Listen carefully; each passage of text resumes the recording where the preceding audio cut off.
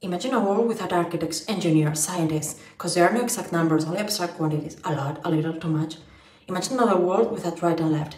You can only orient yourself with the cardinal points. Well, imagine no more, because these are just different ways of expressing a concept in other languages, in this world, of course. And we are not aware of the extent to which how we speak influences how we think. But with 7,000 different languages, maybe the next time you think, you didn't understand me, you realize that it doesn't just depend on the other person.